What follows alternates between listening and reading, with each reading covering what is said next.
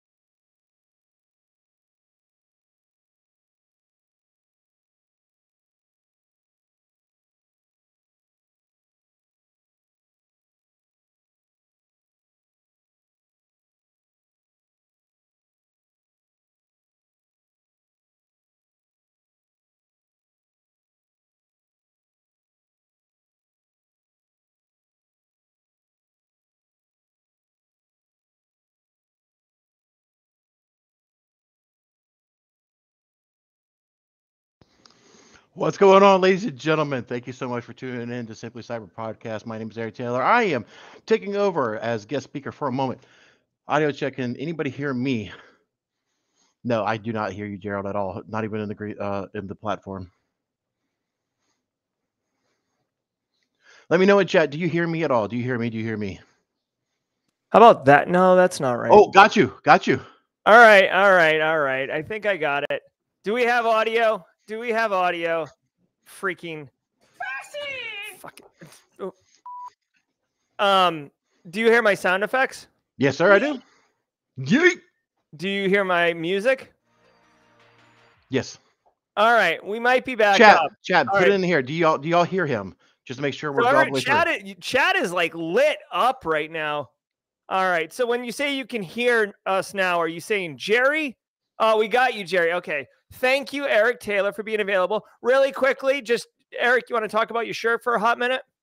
Oh, this is going to be the new swag that we're going to be putting out. What came out a couple years ago, but cybersecurity, the few, the proud, and the paranoid. So we'll be making another version of that here real soon. Thank you so much, Eric, for always being available for the hotness. Let's try to get this back on. We hear you. I do not hear music. Okay, hold on one second. Let's just confirm the music. All right, hold on. I can hear the music. Eric can hear the music.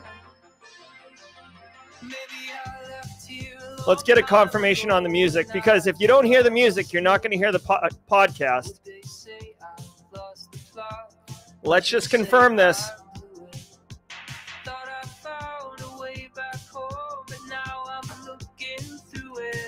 Nice. All right, music's good. All right, we're back up and running.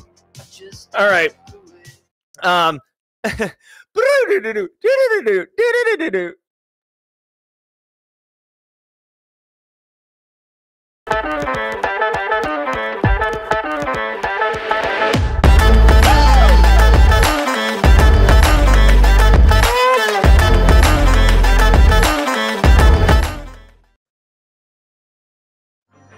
All right, here we go, people. Like it never happened. Episode 495 of Simply Cyber's Daily Cyber Threat Brief, and this is a straight Simply Cyber production. Base case, I missed him. I'm telling you, I missed him as a mod yesterday, and he definitely, was like, oh, we'll see what happens when you forget about base case, and then obviously audio issues awry. So welcome, everybody, to episode number 495. Genuinely appreciate y'all sticking with me as I work through the technical issues. Shout out to Eric Taylor for coming on stream and trying to be available, frankly, to bail me out if I needed to reboot. Anyways, guys, over the next 45 minutes, me, you, Chris Young, Khalil Ali, Eric Taylor for sure, Keith Ferguson, who is a first-timer yesterday. I missed it. McKinday, EP, DP, KP, Omatola, and so many others. We're all going to be shredding the top cybersecurity news stories of the day, and I'll be giving my expert analysis and opinion on each of those stories, on what it means to you as a practitioner. Hold on one second. Listen, we got a lot to do on the show today. There is jaw jacking at the later part of the day. Let me just kind of mow through this. All right. Quick shout out to the stream sponsors. Barricade Cyber Solutions. Barricade Cyber Solutions knows how to mitigate the damage done by cyber attacks. They help business owners from cyber attacks and recover from the damage done. Cyber attacks can cause massive issues for businesses and send dedicated, hardworking business owners into turmoil. Guess what, guys? Barricade Cyber Solutions, not only can they pinch hit on a Simply Cyber Daily Cyber Threat Briefing podcast, but they can literally bring the heat when it comes to helping your business dig out and deal with nasty ransomware threat actors, which is all the rage right now. Check them out at barricadecyber.com. Thank you very much, Barricade Cyber. Oh, yeah, don't worry. We're going to get to Intel in a little bit, noob. No need to spam chat. Guys, want to tell you about Panoptcy. Get a partner who, noob, you don't need to spam chat. Get a partner who understands your cybersecurity program and understands your business goals. Panoptcy Security, they're basically epic at getting left of boom and coming in and helping your business get straightened out on, basically taking an information security program from reactive to, thank you, Kimberly, from reactive to proactive And basically, if you're in charge of an information security program, don't expect to be expected to know everything. Okay, sometimes you need a little bit of help. There is, colored money, OpEx that can pay for getting a little bit of guidance, a little bit of consulting. Come on down and check out Panoptcy.com. Panoptcy.com.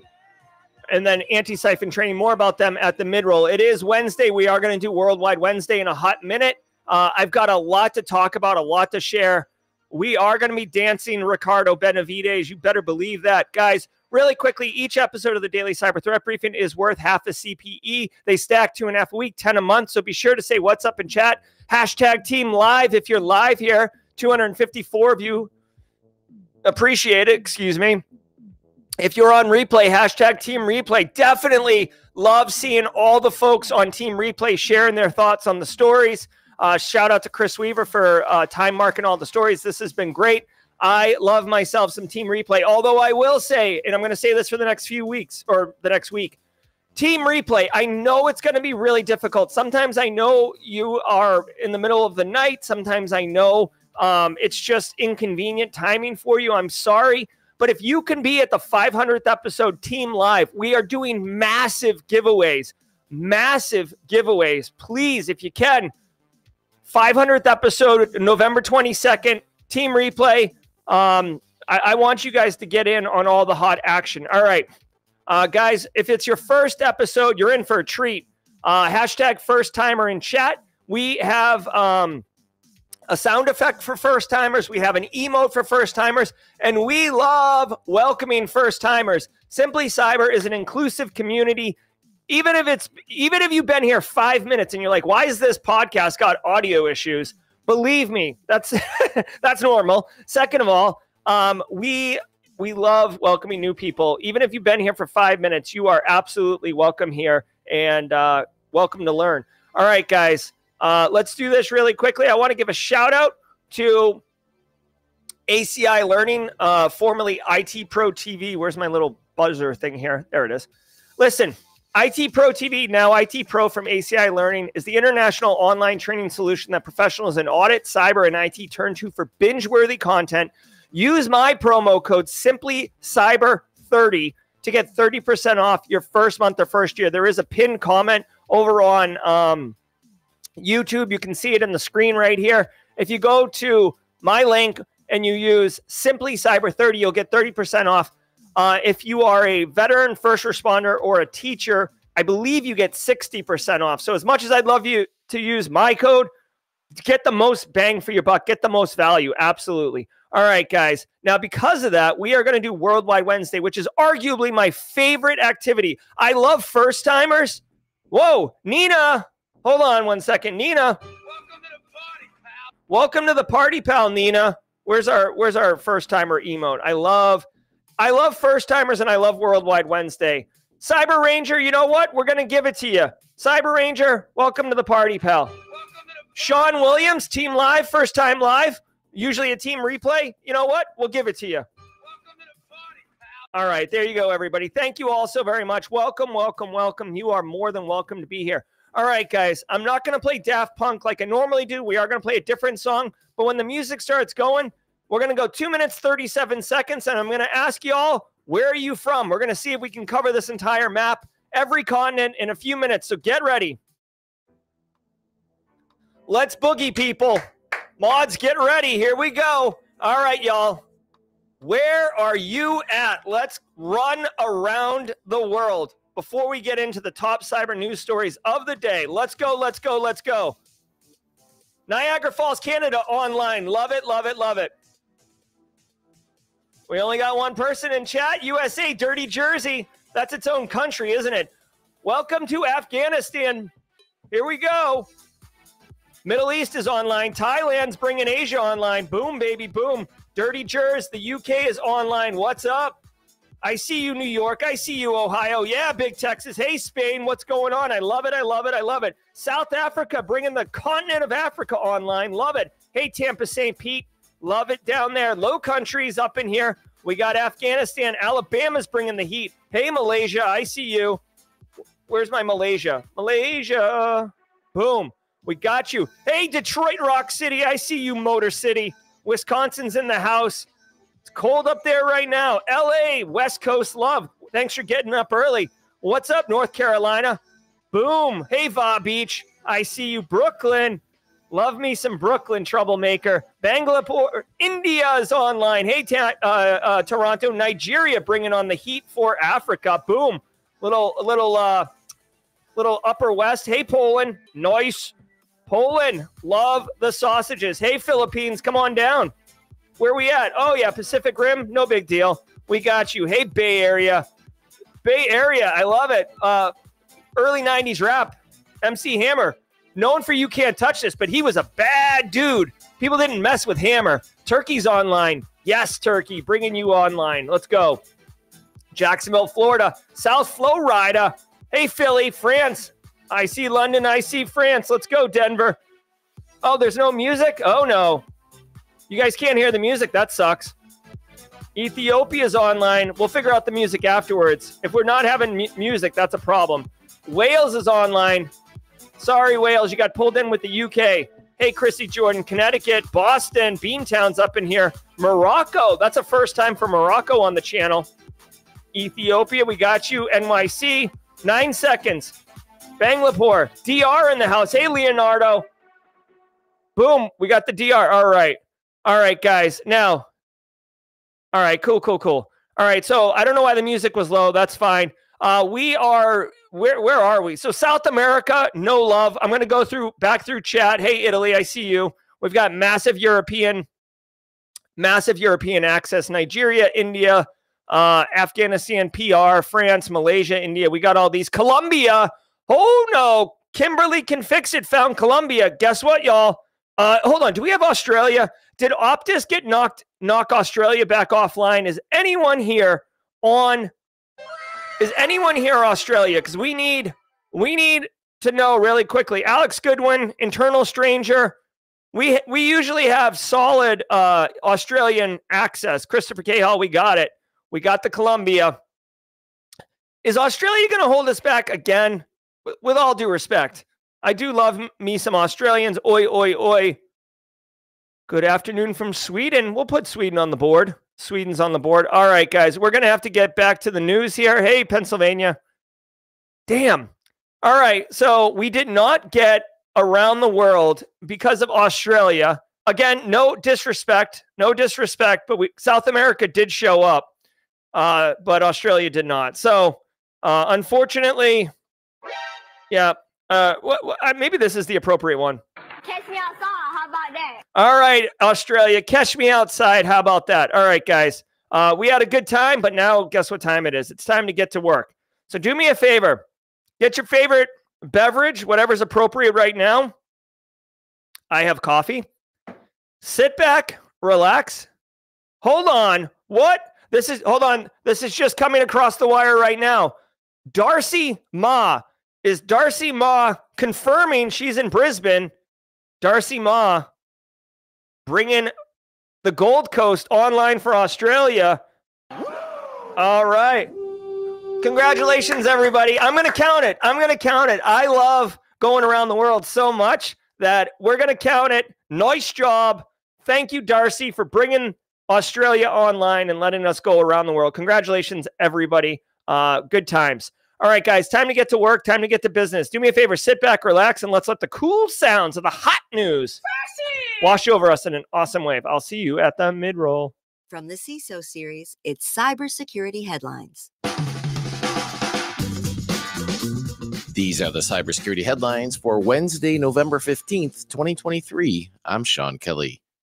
IP Storm botnet dismantled after hacker's guilty plea. The FBI have dismantled the IP Storm botnet proxy network and its infrastructure this week following a plea deal with the hacker behind the operation. IP Storm malware was first spotted in June of 2019 and used the Interplanetary File System, or IPFS, peer-to-peer protocol to infect thousands of Linux, Mac, and Android devices worldwide. Back in September, Sergei Makinin, a Russian and Moldovan national, pled guilty to 3 hacking charges that each carry a maximum sentence of 10 years in prison. Makinin made at least $550,000 by selling illegitimate infected device access to customers seeking to hide their internet activities. He agreed to forfeit all crypto proceeds related to the operation. All right. So obviously, first and foremost, Regulators, mount up. all right, so this is really cool. So this Moldovan Russian national basically had access to I want to say, was it a botnet? It was a botnet that allowed him to do things like denial of service attacks, obviously, and hack thousands of devices around the world. So through it, let me see really quickly. You could sell illegitimate. So when you have, okay, so here's the deal. When you have a botnet, right? You own those machines. So obviously you can weaponize them to do a denial of service attack, right? Hey, everybody attack this thing over here. But you own those machines, which means you can get in them and access them too. So when you have that like farm, people are interested, you know, they want to get in. Initial access brokers is a whole thing on the dark web. So by owning these things, not only do you have basically a low orbit ion cannon to blow websites off the internet, but you can also sell access, and then a threat actor can just jump into a machine, take a look around, see if it's a high value target, deploy ransomware, deploy keystroke loggers, deploy whatever they want. Now, what's really interesting about this is that this particular weapon, it says IP Storm, which you might look at and say, oh, like an internet protocol storm, like a denial of service storm, right? But what I would argue is it might be better called IPF Storm, IPFS. So really, really quickly, just to take it back for a minute, because this was like a hotness. This was the hotness like maybe 6 months ago, a year ago. And it was really confusing. And I personally was like, holy crap, how are they going to deal with it? One of the key elements of this dude's infrastructure is that it used the IPFS file system, the interplanetary file system, which I know sounds like marketing gobbledygook. But the idea is that when you have a file system on your workstation, it's like localized. When you have a file system on cloud, it's contained within that one space. So if I was to take down your cloud instance or unplug your computer, that file system is screwed. Okay, sorry, Kennedy. However, with the interplanetary file system, and I encourage you to go check it out, it basically leverages like blockchain to have it duplicated and distributed in a decentralized way, which makes it incredibly difficult to take down. There's no kicking in the door and unplugging the servers. There's no getting a search warrant for a data center in Virginia at like Terramark or AWS East and kicking in the door and being like, all right, we've got this. Now, obviously there is challenges. If it's decentralized, then law enforcement probably could get into the network a little bit easier as part of the decentralized file system. But the point was, it was very resilient. So I personally was like, in the back of my mind, I was like, oh man, this is really interesting. I wonder how law enforcement is going to address this. Now, this right here, again, kudos.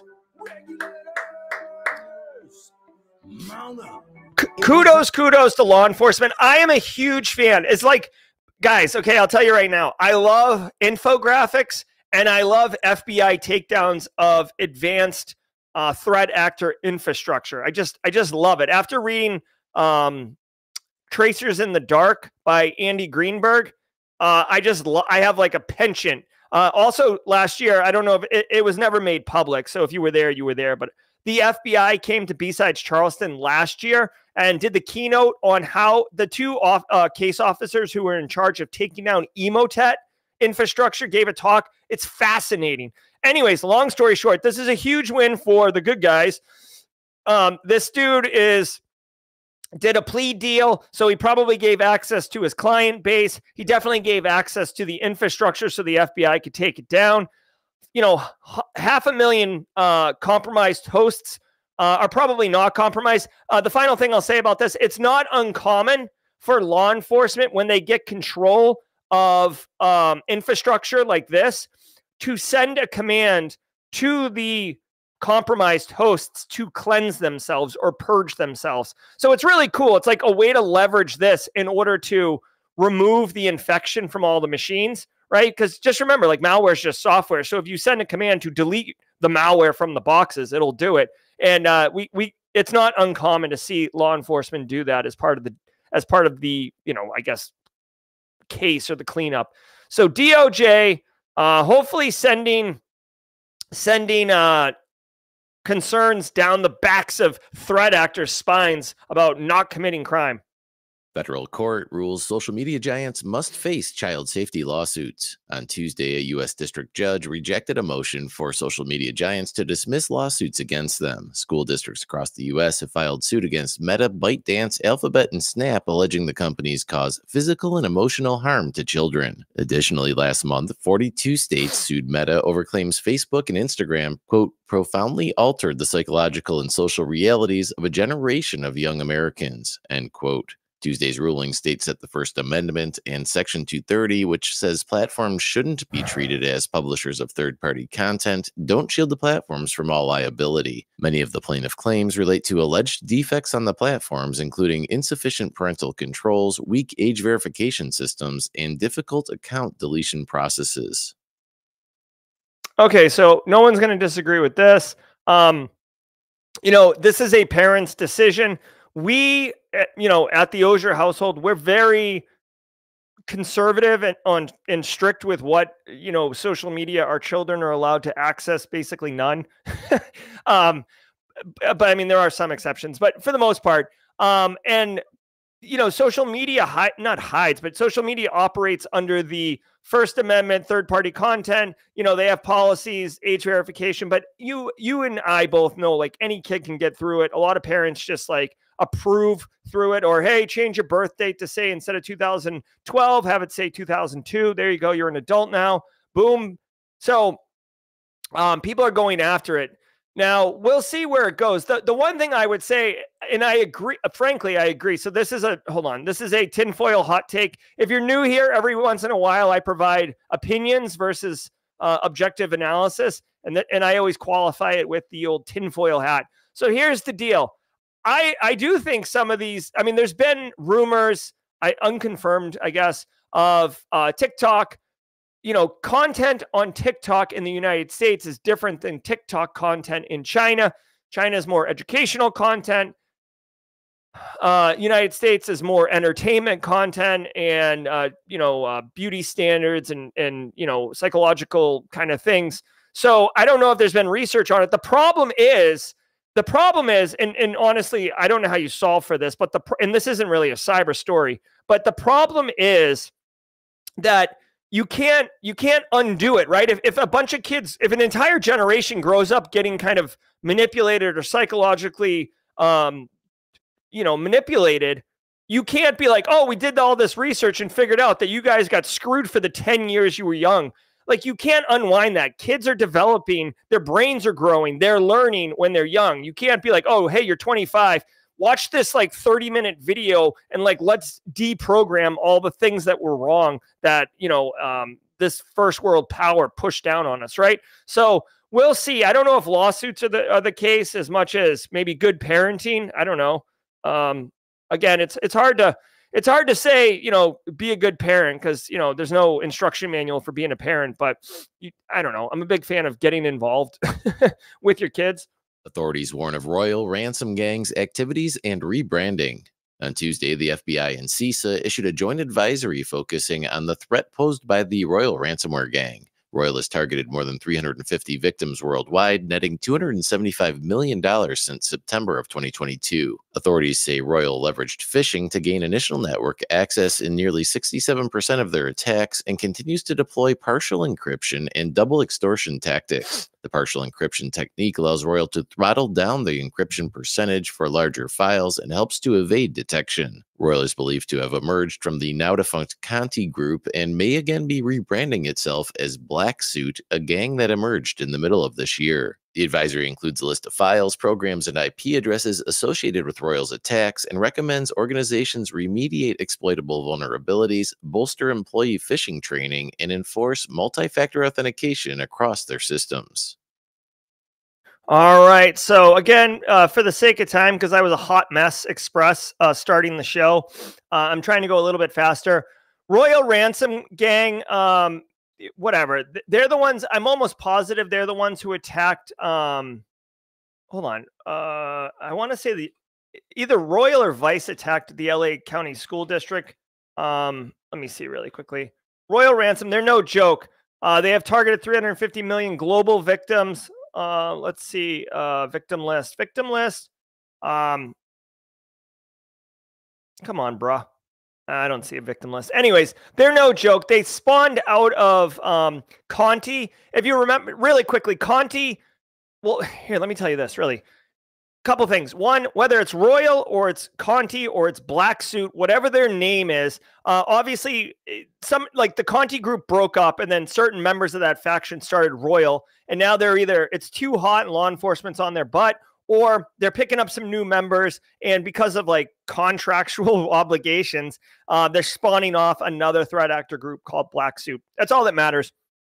It's the same group of people going to Criminal Con and hanging out and stuff. They're just going under different group names. This is the days of like being in a band and like staying with your band, like your Rolling Stones, your AC/DCs. Like those days are gone. Everybody's like a free agent, right? And it's like, hey, like me, Jesse, and Joel Belton are going to get together and we're going to call ourselves the Three Musketeers. But then like next week, it's like me, B-Sec, and Kimberly, and we're going to be like, you know, the FUBAR gang. It doesn't matter. Everybody's like a freelancer right now. It's like, what can you bring to the table? What code do you have? And how much money can you make? Right. So don't get wrapped around the axle on threat actor names. Although I will say Black Cat, Alfie, and Lockbit are two that you should definitely be mindful of, and Royal / Black Suit, since they came from Conti. Now, here's the deal. Always with ransomware, unless you're some like super advanced, like NIST CSF level 5 optimized InfoSec program, you shouldn't be like, what's Royal doing? We should protect from Royal. What you should be doing is, are we putting the right protection mechanisms in place? Are we educating our end users? Do we have tabletop exercises to practice what happens when we get hit? Do we have insurance to recover financially if we get hit? And what are our, what's our policies around getting hit with ransomware? And then maybe some controls around like immutable storage and better backups and crap like that. You should not be focused on specific ransomware threat actor gangs. Finally, because of the sake of time, Burnt Donkey. I love it. What I would remind everybody is that Conti ransomware was a phenomenally successful, exemplary, and again, I don't love praising these threat actor groups, but Conti was an exemplary threat actor ransomware criminal enterprise. And if you would like to learn more, go look at Brian Krebs on security, Conti leaks. That's what you Google. Krebs on security, Conti leaks. When Ukraine got invaded by Russia, half of Conti ransomware gang, or Wizard Spider is what they were called, was Russian and half were Ukraine. And somebody took it upon themselves in the Conti gang to officially come out and say that Conti stood with Russia. Well, obviously the Ukrainian faction of the gang got pissed off. Again, they're all freelancers. So they burned down Conti, the Ukrainian groups, the Ukrainian gang members of Conti burned down Conti and released tons and tons of internal communications, tons of data. And the Conti leaks is what that was. And Brian Krebs did a roll-up of that. It's a 5-part blog post series. It's probably a 30-minute read. It's well worth it just to show you how advanced some of these ransomware threat actor gangs can be. And just to give you a little a little taster of what that is. They had over 100 employees. They had HR. They actually had recruiting, capabilities. They had a dev department, a QA department, a customer support department, right? Both victim facing and affiliate facing. So like, dude, it was legit. Okay. So go check it out. Intel fixes high severity CPU bug that causes very strange behavior. On Tuesday, Intel pushed fixes for a high-severity CPU bug that affects virtually all modern Intel CPUs, causing them to enter a glitch state. Google identified the issue, which can result in system crashes and privilege escalation even when untrusted code is executed within a guest account of a virtual machine. Most cloud security models were assumed to be safe from such faults. Intel's official bulletin lists 2 classes of affected products, those already fixed and those fixed by Tuesday's microcode updates. All right, hold on 1 second. And now, a word from our sponsor. Hold on. I'm doing so many things here. We had seen someone mention earlier about Intel. Intel fixes high-severity CPU bug causing strange behavior. I don't even know what we're talking about here. All right, so if you can crash hypervisors, that's not good. Really quickly, if you're new here or you're new to industry, a hypervisor is basically, think of a hypervisor as like a virtual server rack, and VMs are the blades inside the server rack, okay? So it allows you to control multiple virtual machines. That's what a hypervisor does. So if you're allowed to crash hypervisors, if you crash a hypervisor, you're crashing all the VMs inside the hypervisor, which is no good for anybody. Tavis Ormandy, oh man. See, okay, so check this out. Here's a little fun fact.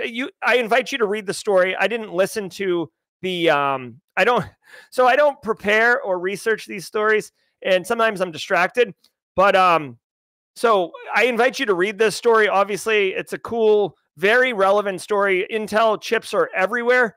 One thing I would like to call to your attention that's a little bit under the radar is Tavis Ormandy, who they mention in the story, the one who, I don't know if he discovered this or not, but he is a security researcher. Yes, he discovered the bug. He reported the bug. Dude, I'm telling you right now, if you want to follow someone, this guy right here, Tavis Ormandy, he is brilliant. Okay, so Google is definitely fortunate to have Tavis Ormandy. He's on Google Project Zero. He's phenomenal. Okay, I haven't seen his name in probably like 2 years, but just to give you an example of how interesting and cool this dude is, I was watching him on Twitter one day. He like came up. He's like, "Oh, I've got a 3-hour layover at the airport. Let's find a bug in LastPass, I think it was." And then like 45 minutes to an hour later, he posted like, "Hey, vulnerability disclosed to LastPass, details to follow," because obviously you got to do responsible disclosure. But he's like, "I found like a buffer overflow attack or something." Like the dude's just bananas. So Intel downfall. So okay, so Noob is asking about the Intel downfall vulnerability. This particular vulnerability is not the downfall. Noob, I'll tell you what, I will talk about Intel downfall vulnerability during jawjacking, which is right at the end of the show where we have a little bit of free time, since the downfall vulnerability happened maybe 2-3 months ago. And I want to just kind of keep on the stories, especially given the trouble we had at the beginning of the show, to keep with time. Long story short, this is a high severity bug. I don't know if there is any way to, it's called Reptar. So keep your ears open for that. I'm just going to look for this CVE really quickly and see if there's anything around it. It's an 8.8, which is high, but not actively being exploited, which is cool. Sequence of processor instructions leads to unexpected behaviors. See, the question is, how is this particularly exploited? You could see here, AWS is aware of it. So to me, I think the more, like, to me, individuals in chat right now, if you run an InfoSec program, your concern is lower. If you're running AWS infrastructure, if you work at Amazon or you work at Azure, Microsoft, if you work in cloud environments, they use hypervisors all the time. So if you were to have a hypervisor crash and it's like running your clients' businesses, right? So like if Netflix goes down because AWS gets impacted by this bug, Netflix is going to be uber pissed, right? So it's going to, sorry, Kennedy, it's going to flow uphill. So this is really, to me, a concern around cloud, businesses running cloud infrastructure and stuff like that. But something to stay tuned with that. It's called Reptar. We'll see where it goes. Sir, Sysdig. For businesses innovating in the cloud, every second counts. Sysdig strengthens cyber resilience by reducing the attack surface, detecting threats in real time, and accelerating incident response. Our platform correlates signals across cloud workloads, identities, and services to enable businesses to prioritize risks and act decisively. Sysdig. secure every second. All right, if you're a first timer here, we do this every day at the mid-roll. Hey, hey, hey, hey. All right, guys, I hope you're getting value from the stream. Turning the music down just a little bit. Hopefully you're getting value from the stream. Hopefully you can continue to hear me. We are working through some technical difficulties.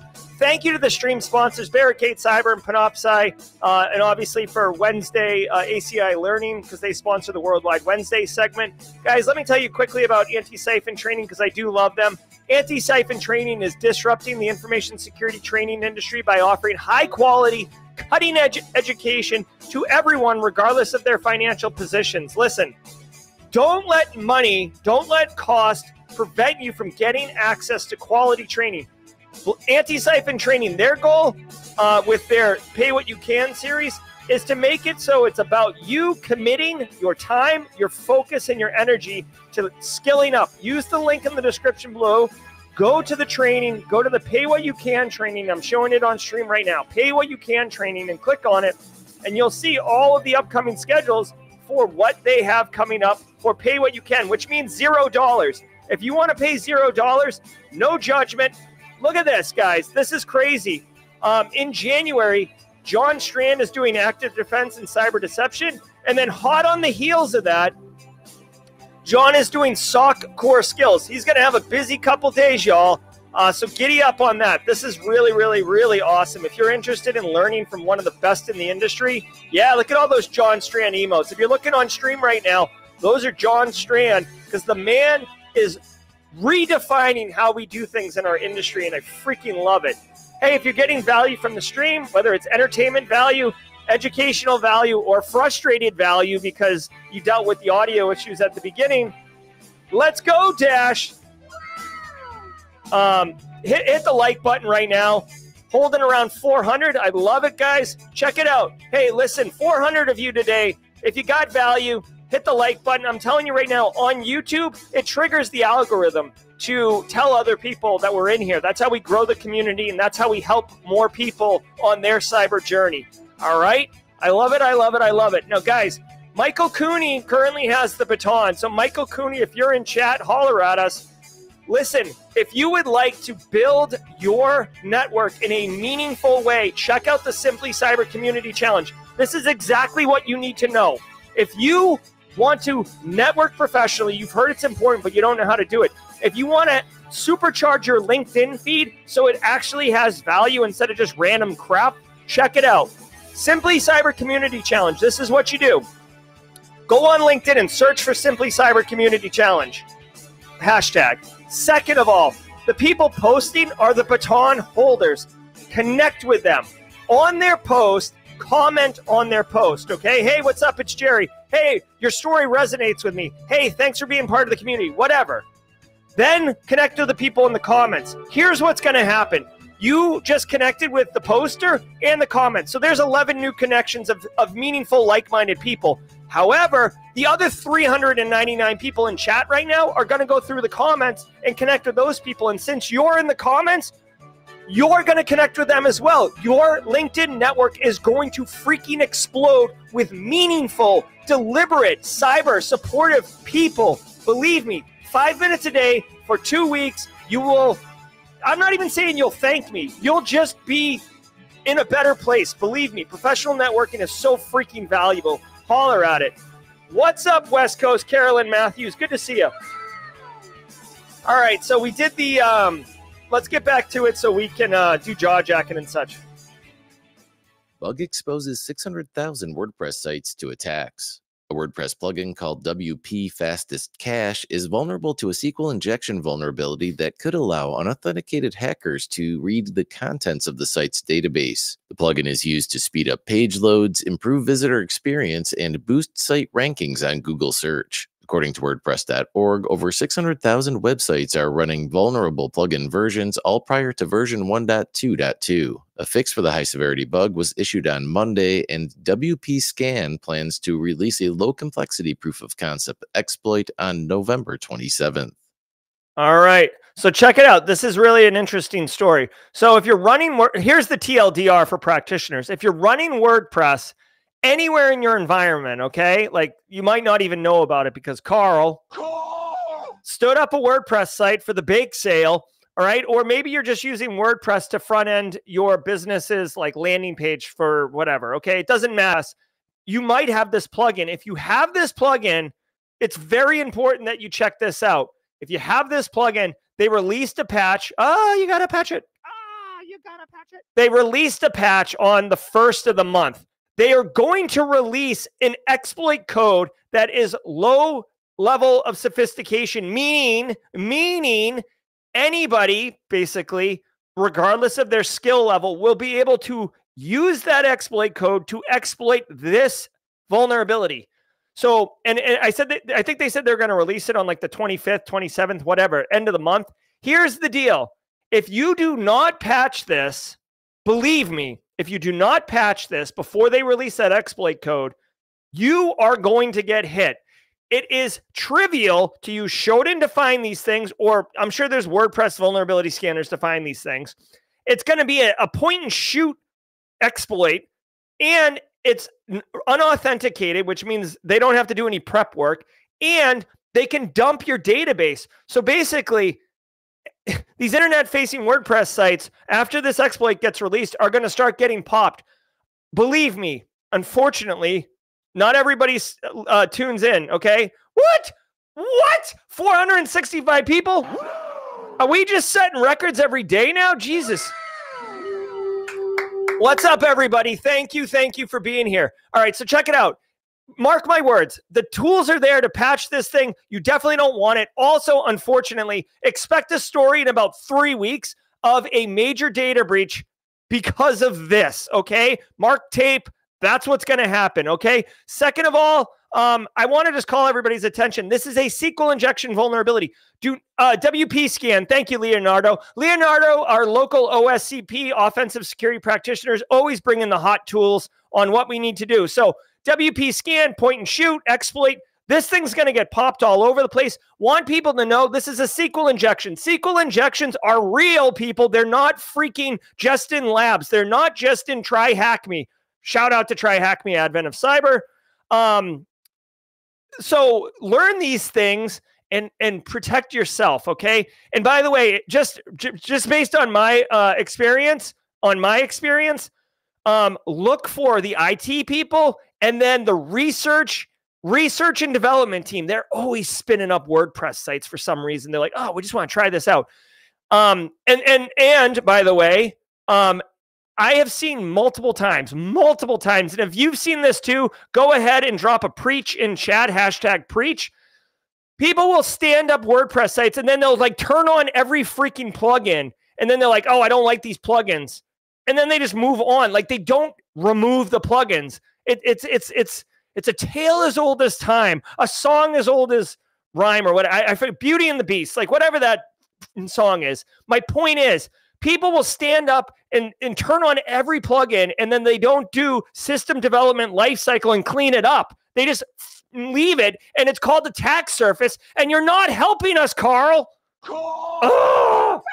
And now it's time for You Should Probably Patch That Patch Tuesday edition. On Tuesday, Microsoft released fixes for more than 6 security holes, including 3 zero-day vulnerabilities being exploited in active attacks. The first 0-day allows malicious content to bypass the Windows Smart Screen security feature after a user clicks on a malicious link. The second 0-day is a vuln in the DWM core library and Windows 10 and later and Windows Server 2019 and later that can be exploited locally with low complexity and without needing high-level privileges or user interaction. The final 0-day is a Windows Cloud Files mini filter driver issue allowing attackers to escalate privileges in a relatively straightforward attack on Windows 10 and later and Windows Server 2008 and later. Other notable bugs include a malicious software installation flaw in Microsoft Exchange Server and 3 other Exchange bugs designated as exploitation more likely. Finally, SANS Internet Storm Center recommends prioritizing remediation for a denial of service vulnerability in ASP.NET Core and a Microsoft Office security feature bypass. Don't worry about it, Lori. We're not targeting you. We're not judging you. But I mean, hey, it happens. Okay, so check it out real quick. You gotta patch it. Here's the deal. Windows Patch Tuesday. This isn't a thing. I mean, this is a thing everybody knows about. Vulnerability management is a thing. Here's the TLDR with this.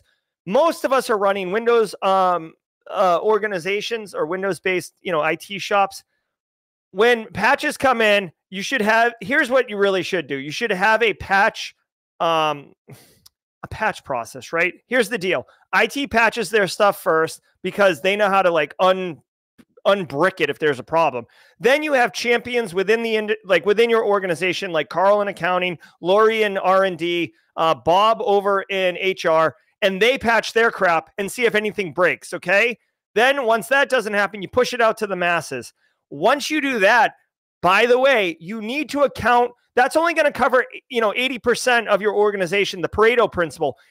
You can't just say patch everything and you're good to go. 80% of your organization is still 20% of attack surface, right? So you've got to be mindful for machines that are not on the network, like salespeople that are on the road. You got to be mindful of like special R&D systems, and it's fine. Those things can happen. And this is why IT actually has a lot of work to do, because they need to account for those vulnerable systems and either manage the access to them, cut off access if they're not at a certain patch level, or not give them internet access. Like there's a bunch of different solutions for dealing with unpatched systems, but just be mindful. A lot of newer people in the industry, like in IT, by the way, okay, IT and InfoSec are two different departments. All right, guys. A lot of people in IT will hit the nuke button of patch everything, send the patches, and then they want to pat themselves on the back about how great they are at patching things. And it's like, yes, you did patch 80%, and that's a big W, but there's still 20% of the systems in the environment that are unpatched. Like, what's your plan for that? And they're like, oh man, that's really hard. And it's like, yeah, no kidding. Like we could automate pushing the button. Like, with all due respect, we could automate that part. The 20% is the challenging part, right? That's where vulnerability management comes in, because sometimes you got to manage it. You can't just patch all the things, right? Red teamers in chat, pen testers, Leonardo. You can't do a pen test report and then tell the client the remediation is to patch all the things and then leave, right? No. That's the work. Yes, you got to patch it. VMware discloses critical appliance bug with no patch. VMware has disclosed a critical authentication bypass vulnerability affecting Cloud Director appliance deployments. Cloud Director enables VMware admins to manage cloud services as part of virtual data centers, or VDC. Unauthenticated attackers could remotely exploit the bug in low-complexity attacks that don't require user interaction. The issue only affects appliances running VCD Appliance 10.5 that were previously upgraded from an older release. The company said the bug does not impact fresh VCD Appliance 10.5 installs, Linux deployments, or other appliances. VMware doesn't yet have a patch for the issue, but has published a temporary workaround to its knowledge base. All right. Critical unpatched authentication bypass affecting Cloud Director. All right. So this isn't good. Unauthenticated attackers, remote code execution. That's really bad. Low complexity attacks. Oh, wait. Oh, they're just defining what that is. So there's no patch as of right now. I would imagine that VMware, this is another typical thing, right, guys? So a software company has a bug and they don't have a patch yet, but they will make a workaround. The workaround is literally a temporary fix until they can make the patch. Sometimes it's not as easy. Guys, here's another thing you got to remember. Software companies, they can't just find a bug and then write a patch and hit it, because when they write a patch, they need to understand, does it break other things? Does it have any kind of, effect on other operations, either inputs or outputs, right? And they've got to do all the testing. First of all, they got to write the patch. Then they got to do all the testing to verify it works and stuff like that. We have seen, oh my God, what was it? I think it was Log4j. We've seen multiple instances where software developers or software companies have a knee-jerk reaction. Oh my God, this is the worst bug. I think MoveIt, if I'm not wrong, MoveIt, the MoveIt bug that Clop ransomware also fell victim to this. But people are losing their minds, right? They're just straight up Okay. And so what they do is they write a patch really quick and roll it out, but they don't test it. And what ends up happening is the patch introduces new vulnerabilities that start getting exploited. And the threat actors are right back at it, back at square one for the developers. And they wasted that time on that patch. So the appropriate way, the Fortune 500 way to do it is to develop it in a controlled fashion, test it, QA, QC, have offensive security people see if they can brick it or do things with it. And then when they can't, roll it forward. Remember, guys, when you write a patch, okay, it's very easy for a threat actor to take the vulnerable code and the patched code and compare them and see what the developers did to fix the bug. And once they see that, then they can, first of all, if the vulnerability wasn't disclosed, security researchers and threat actors can then look at what they patched and backwards reverse engineer potentially what the vulnerability was. So that's one thing. Second of all, once they see that change, they're able to say, okay, well, they didn't address this part of the vulnerability, so let's just pivot. All right, so workarounds are good. No patches. My suspicion is that this will be patched very soon by VMware. If you're running Cloud Director appliance, you should absolutely know about this and get it straightened out. They are saying that the new version of the Cloud Director is in version 10.5 is not vulnerable to this attack. So be sure to check your version. But this is no joke, guys. This is a remote code unauthenticated vulnerability, which is pretty much the worst there is. Let's just look at the score on this one. If I had to guess, it's 9.8. Let's check the score. Survey says, oh, they haven't done a score yet. It's too soon. Well, this will be a 9.8. Believe that. New research reveals software vulnerabilities are on the decline.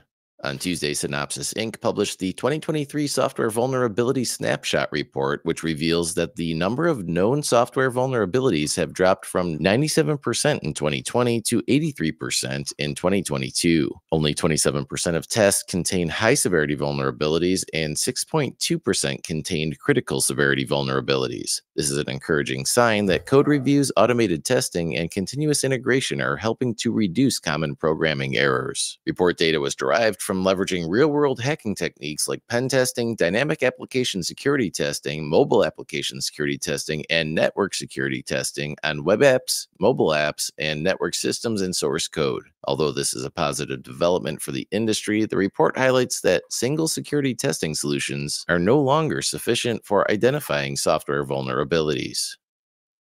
All right, so check it out. Remember, this is a vendor-sponsored report, so you got to kind of take that with a grain of salt. Sometimes sometimes it is really good reporting, like Verizon Data Breach Incident Report. That's a really good one. A lot of the stuff that comes out of Ponymon is pretty good. This one is saying software vulnerabilities are on the decline. Now, you'd be surprised by that because I don't know this story and I don't know this story and I don't know this story. Like every story today was about software vulnerabilities. So this is a little surprising. Now, the argument that they're making is we can attribute software vulnerability decline due to, thanks, Chris Bramble. We can define software vulnerability decline to application software reviews. Basically, instead of just writing code and pushing it out, doing a little bit of QA, QC from a security perspective, use unit case testing, input testing, and that's good, right? Now, by the way, they're saying it went from 97% down to 83%. So it's still very high. Don't think that we are in a great spot there. But one thing that they do mention, and I want to point this out, is that they talk about the vulnerabilities and they are more than just software vulnerabilities. Okay. So there's all software is vulnerable, right? It's just a matter of finding the vulnerabilities and using secure software design best practices. But they mentioned that additional vulnerabilities are not based on code, not based on developers. And they specifically call out, hold on, misconfig. They call out here, server misconfigurations represent 18% of total vulnerabilities, okay? That is not something a software dev can do, but this is attack surface. And I wanted to just share with you guys, like literally, I just produced a course, which is free. Anyone can take it. It's worth 5 CPEs and it's totally on brand for this, called the what the hell did I call it? It's the continuous threat exposure management course. And it's talking about the evolution of vulnerability management. And because of server misconfigurations and over permissioning in cloud instances, and obviously software vulnerabilities that need to be patched, the attack surface needs to be managed in a different way. The exposure needs to be managed. So it's totally on brand with this. If you're interested, I'm going to drop a link in chat. Like literally, this is a free course that's totally aligned with what they're talking about right there and can help you understand basically where we are in 2023. You get a Credly badge, by the way, and there I am. It's free. It's free. All right. So check it out. I dropped a link in chat. 5-6 hours. You won't be disappointed. Believe me. Okay. So that's the deal with this. But hey, you know what? I'm gonna give ourselves a W. I'm gonna give ourselves a W. What's the correct W? There we go, guys. We're doing all right. Software vulns are on the decline. We win. And that does it for today's cybersecurity. All right, that does it. That does it for today's cybersecurity headlines. We're right at 9:01. Way to pull up from the nosedive at the beginning of the show that we had there. Shout out to all of you. We hit a new record, 465.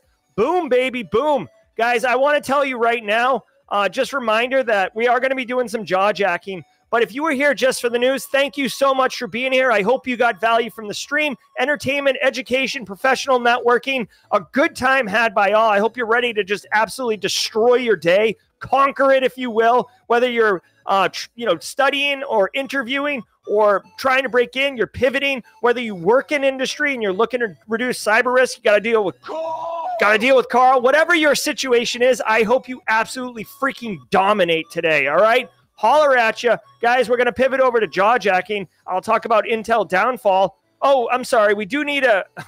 Jenny, guys, can we just for a second?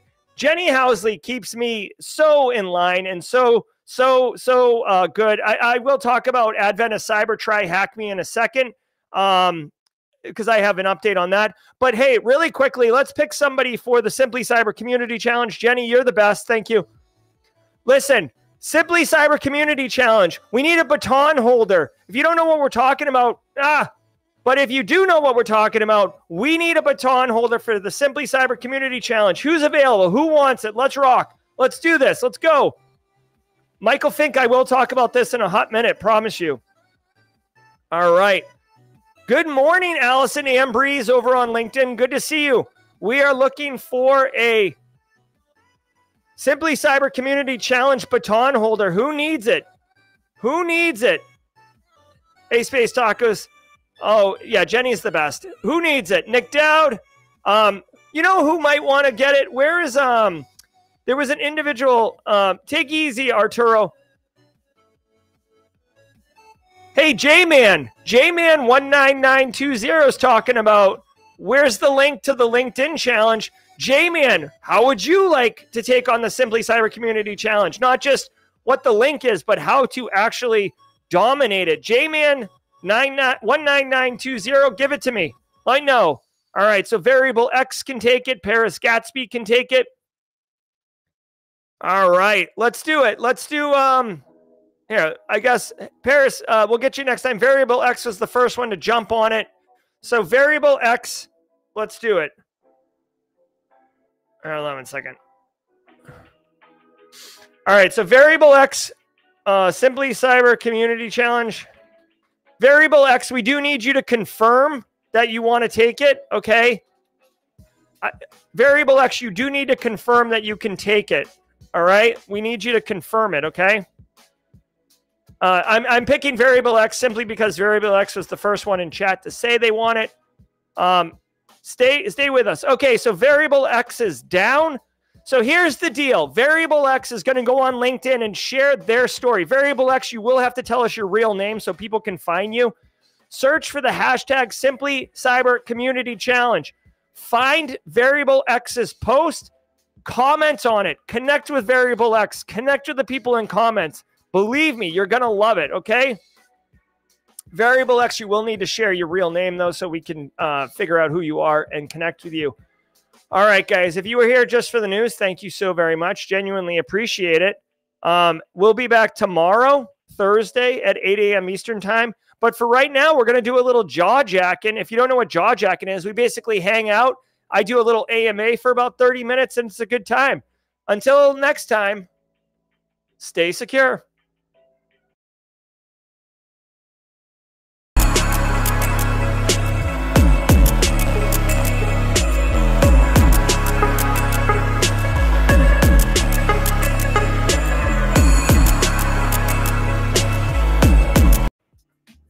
All right, what's up, everybody? Welcome to Jaw Jacking, Simply Cyber After Hours.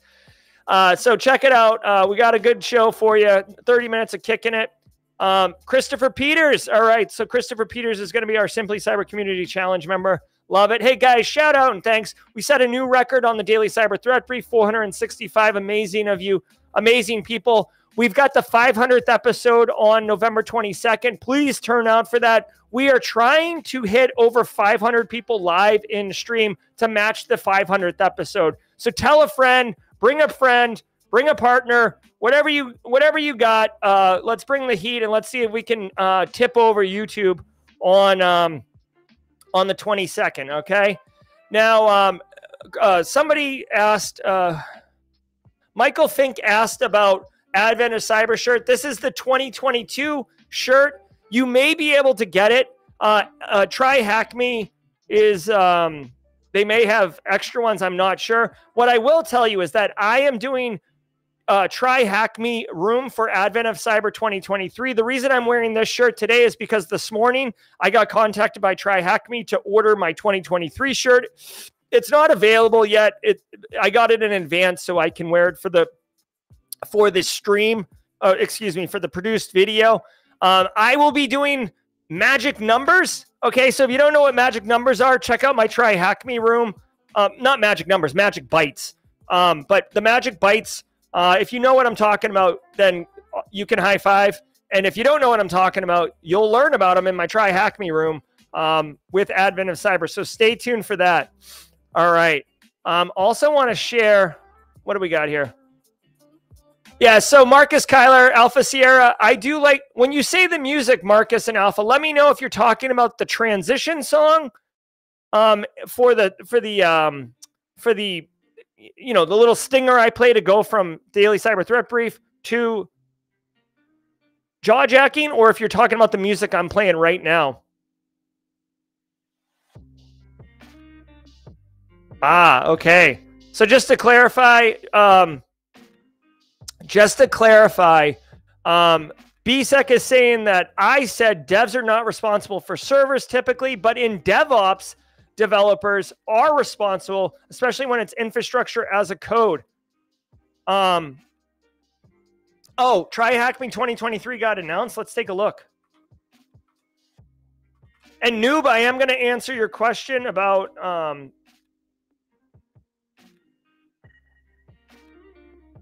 hold on one second.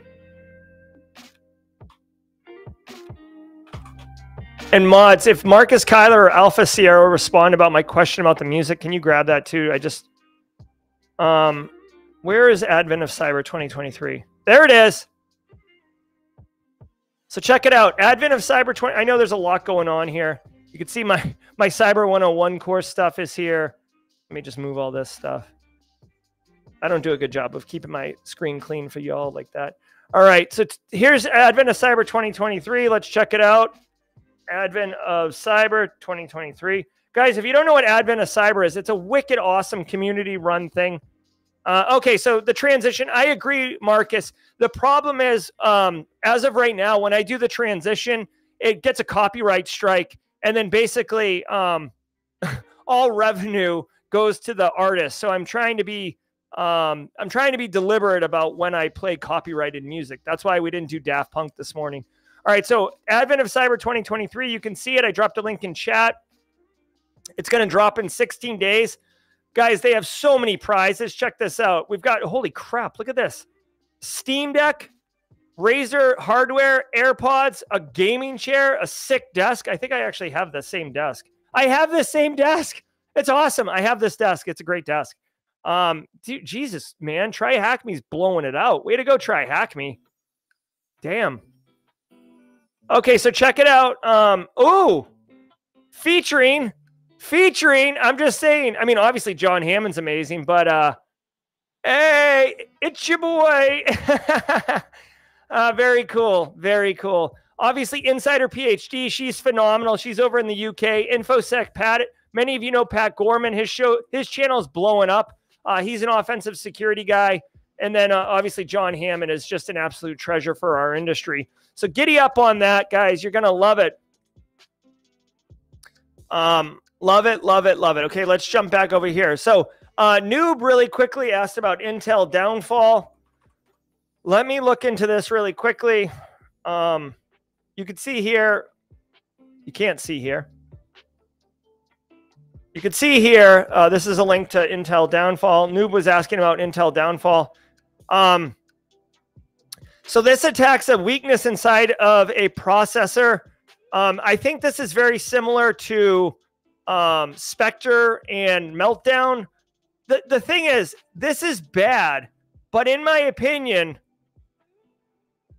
this could be, I think this is bad more along the lines of advanced nation-state threat actors. I do believe that you need very, very specific skills to get into and attack the processor. I think this is a side channel attack. It only affects the 6th Skylake and 11th Tiger Lake generation CPUs. It does say you can attack this through the web browser. It's possible. Okay, so here's my thoughts on this one, Noob. Is there a way to detect downfall attacks? It's not easy, so that's concerning. There are microcode updates coming, but it's difficult to patch processors. Like, there isn't a quick, easy button where you hit that. I'm trying to look. To me, I've deprioritized downfall as an issue just because it doesn't really work in the space of my of the organizations I'm protected. You can see on GitHub there is an actual POC for an attacking it right now. So again, lowering the barrier to entry for threat actors, which is not good. And let's see what the CVE score is here. Hold on, we got to get the CVE score. That'll help. The CVE score obviously doesn't take into account your environment, but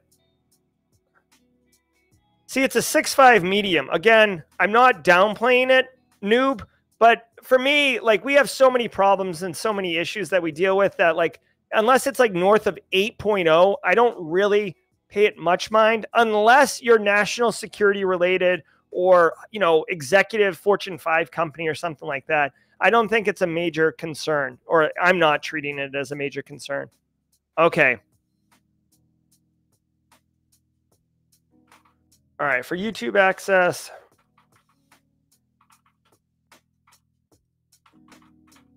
All right. All right. Let's see. What's a CVE score? Runaway Amish female asks. Great question.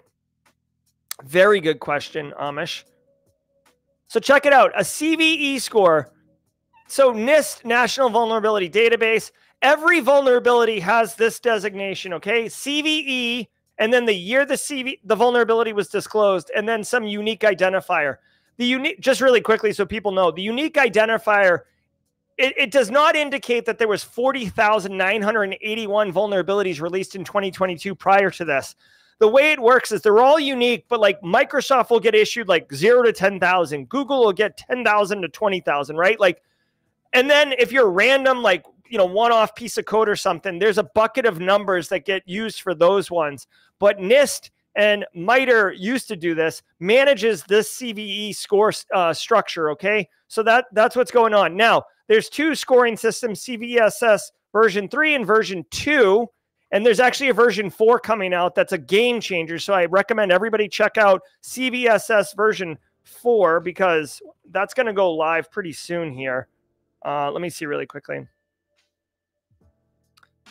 I don't know when it's going to go live, frankly, but it's coming online very soon, and you're going to want to know about it.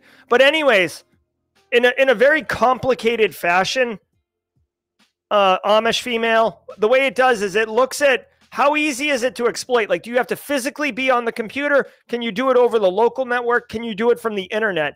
What kind of authentication do you need? Do you need no authentication? Do you need local, like a general user account, or do you need like a system priv account?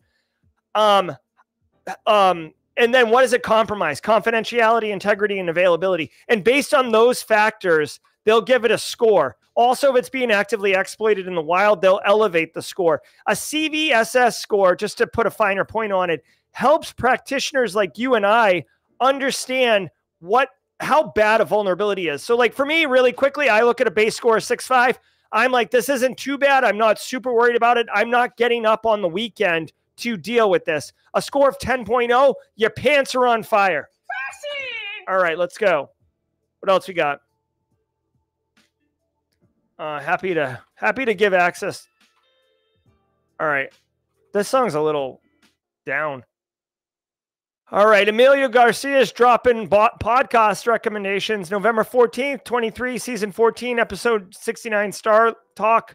Learn about apocalypse. All right. I'm not sure what we're talking about there. Hey, Chrissy Jordan. Welcome to the squad. All right. Did Jerry drop the threat management course link? I did, but I'll drop it again. Who asked that? Who asked that? Becky Gaylord. Becky, there's a link. There's a link to the course itself. All right. All right, Jerry, did you see my question? I did not, Carrie. Let's find it. Let's find Carrie's question. Carrie, can someone grab Carrie's question, please, mods? While I answer a different one. How can I stay consistent as sometimes it gets harder to focus and continue working on skills? Abdullah, that is basically just an individual thing. I know it's hard. There's different mechanisms. What I like to do is turn off notifications on my phone, I close email, I close Discord, and I say, all right, I'm going to do this right now. And I focus on it. And, you know, some people like Pomodoro methods, which is like 20 minutes on, 5-minute break, 20 minutes on, 5-minute break. You need to break, in my opinion, Abdullah, you need to break things down into manageable bites, the same way that we consume, you know, social media content. If you sit down and you're like, I'm going to do a 14-hour lab right now, it's very frustrating. It's very hard to have that. But if you say, hey, this 14-hour lab, I'm going to stand up the lab's instance right now. And then you stand it up and you feel a sense of accomplishment. A milestone has been met. And then maybe you take a break. And then you go on, hey, we're going to run this first thing. So these are, there's different techniques, Abdullah, but what I would say is have a goal in mind, right? Because you always got to have, again, I'm not a human psychologist, but like for me, I like to have a goal in mind, right? And work towards the goal. And honestly, I'm a huge fan, and people in chat, if you feel this way, let me know. I'm a huge fan that like once you get momentum, like it's easier to keep going, right? Objects in motion stay in motion. So like if I stand up the lab instance, well, I'm like, well, I'm already kind of here. Let's play a little bit. Oh, like let's do the first lab. Oh, that was fun. Let's do another one. And in no time, you're cranking through it versus procrastinating, right? The final thing I'll say is don't procrastinate. Just lean into it. Just hit record. Just go. Just do something. Do it, right? And don't get wrapped around the axle. A lot of people get wrapped around the axle of like trying to organize their work. Oh, I'm going to put down everything I'm going to do. Oh, I'm going to put tags on things. Ooh, I'm going to list all these things. And like at some point, you've got to do the work, okay? Hopefully that helps, Abdullah. Carrie says, Jerry, how can you get a business email so I can take your free class? All the emails I have are invalid. Ooh, good question, Carrie. Let's see. Carrie, I don't know if the church, I know you're heavily involved with the church. I don't know if they have a website and you could get some type of email address from them. That could be an opportunity. You know, I don't know if you're involved with any type of school. I think maybe an EDU account might work. I could certainly, if you want, I could certainly try to ask. I could ask XM Cyber to give you access to it. It's not my course. It's their course.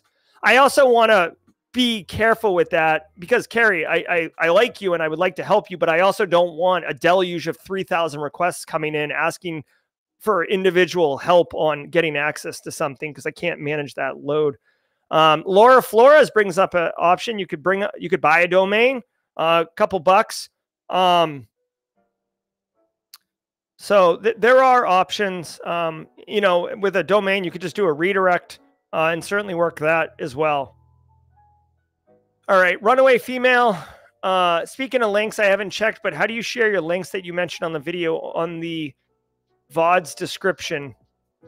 So Runaway Amish Female, I'm not sure which links. I mean, we drop them in chat. A lot of times I'll put them in the description below. If you're watching on LinkedIn, it's hard. It looks like you're watching on YouTube, but we try to put them in. Also, you can ask on the, hold on, Runaway Amish Female, if you're not on the Discord server, I just dropped a link in Discord. You should totally check that out. Giddy up on that. When is the next World of Haiku? Really want to try it after hearing about Flaming Donkey. So Mariana Albright, I'm not sure if this is what you're asking, but every other Monday, I do a live stream playing World of Haiku. And you know what? Maybe I'll do Flaming Donkey as a live stream next month. So Monday, I do it every other Monday, and my next episode is, you know, I got to tell you, it annoys me. All right, so November 20th. When I click on the little calendar clock thing in the corner of a Windows operating system, you know what I want to see? I want to see the calendar. If the calendar does not pop, but a million notifications pop, that's annoying. I'm clicking on a calendar. I want to see the calendar. All right, so Mariana, on Monday, November 20th at 4 p.m. Eastern time, I will be streaming Forge content on World of Haiku and potentially Flaming Donkey with our very own range creator, Jenny Housley. All right, I guess we're doing race car stuff in the background. Will the Simply CyberCon videos be uploaded to YouTube? Yes. Great talks. So yes, Jonathan Carpenter asks about Simply CyberCon. Really quickly, if you do not know what we're talking about, because maybe you're new here or you just missed it or whatever, this was Simply CyberCon. This was this is a conference that we hosted on November 8th. It was amazing. We had 2 tracks, probably 30 speakers, workshops. John Strand keynoted it. It was dope.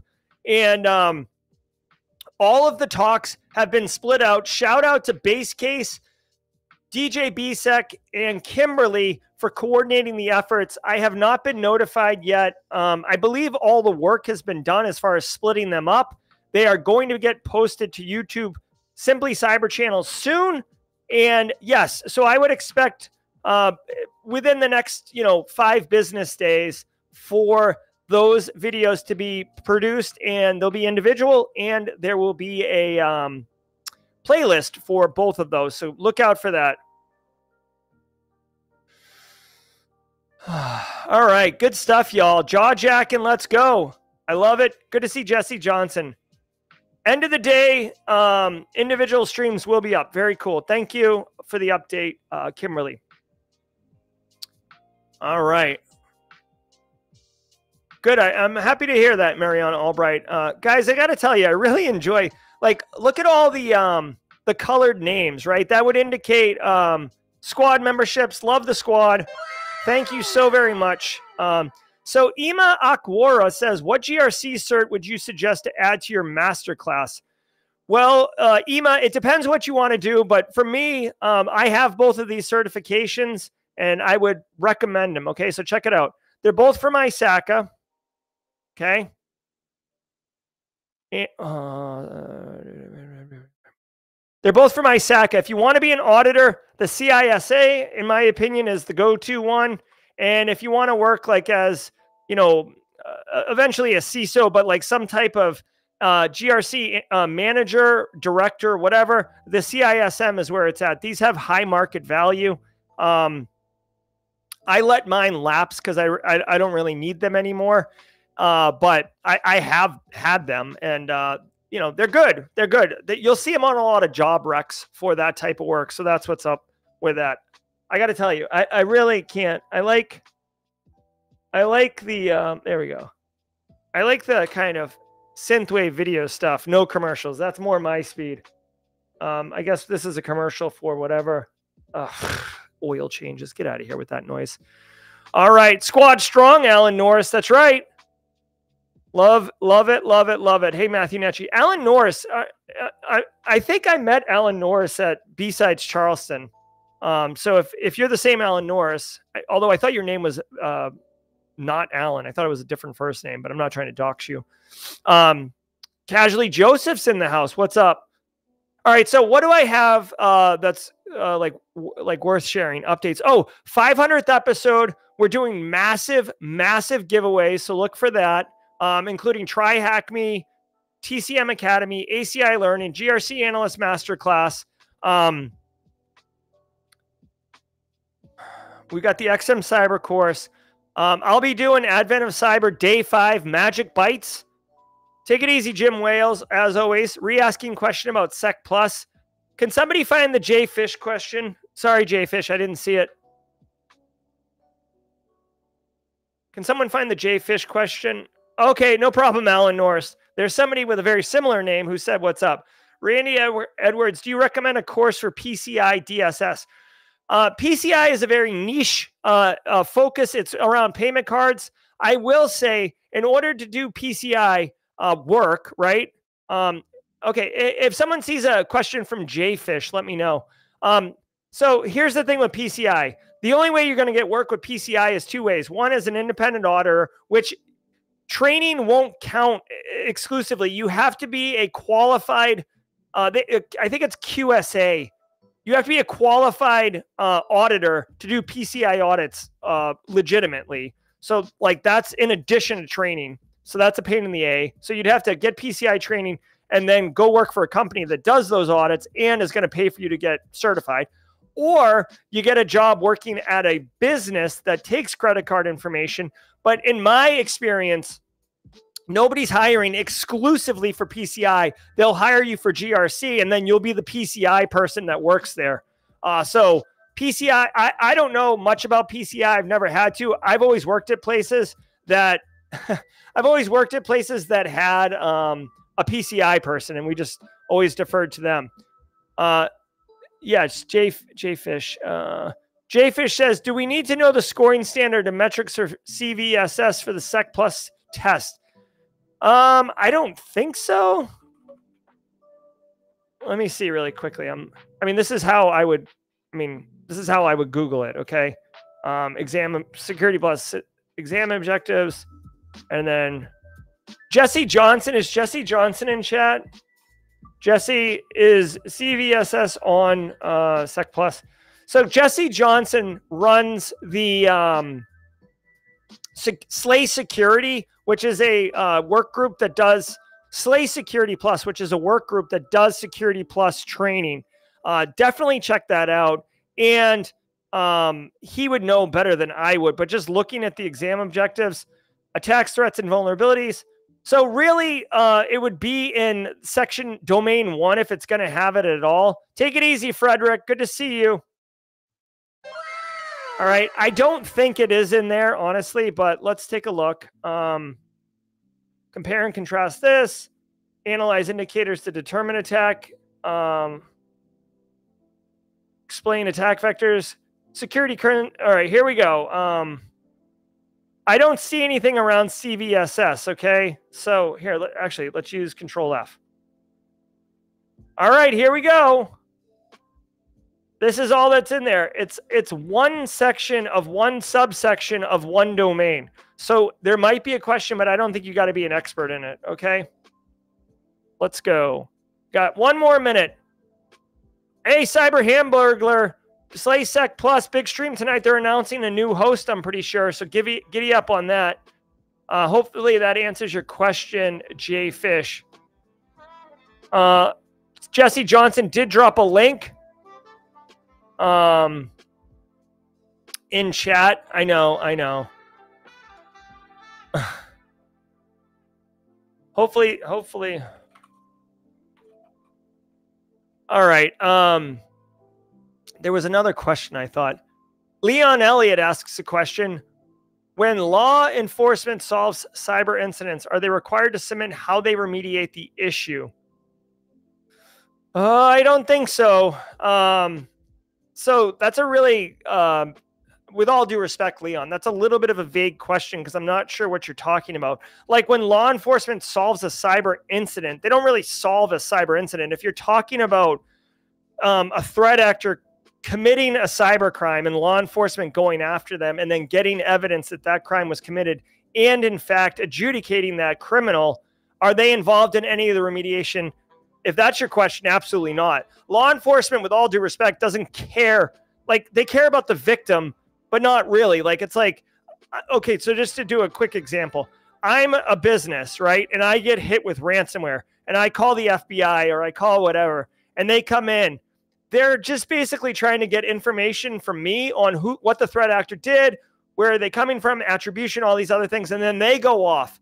It's the same as like, if I may, it's the same as like getting mugged, right? So Leon Elliott, I run up to you, punch you in the stomach, and take your wallet. You call the police and say, hey, this svelte, good-looking, handsome, dashing, charming individual, LOL, stole my wallet. Now, law enforcement's going to go after me, right? And they're going to beat me up or arrest me or whatever, and say I already spent the money. Law enforcement isn't going to like give you a new wallet, walk you through best practices for protecting your wallet. They're not going to give you your money back. Like there's no involvement with you except that you're a victim, and maybe they want you to testify or provide information that could lead to conviction of the attacker. You see what I'm saying? Like law enforcement isn't in the business of helping you get your situation sorted out. All right, guys, we're at 9:32. I genuinely appreciate all you guys. I'm going to boogie. I got a ton of work. I'm working on the Cyber 101 course right now. That's hyper-focused. We got the Simply Cyber Con videos coming out soon. I'll be dropping a link to the Forge video I'll be doing on Monday as a live stream. Tomorrow is Simply Cyber Live with Charles Finfrock. He will be sitting right there. Right there. It's going to be epic. We haven't, yeah, exactly. Unless you're pipeline, we haven't, promoted tomorrow's show. So it'll be coming in hot, right? It'll be coming in hot tomorrow. Simply Cyber Live with Charles Finfrock. It'll basically be a, what do you call it? Freaking,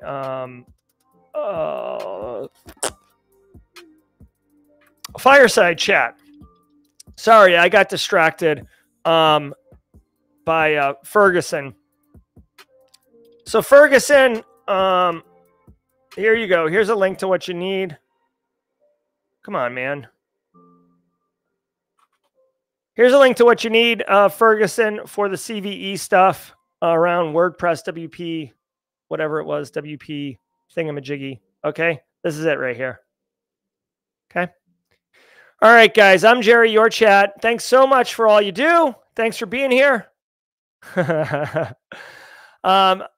Oh, by the way, I will be posting Charles Finfrock's OSINT workshop back onto the channel. BSEC has cleansed most of the naughty bits.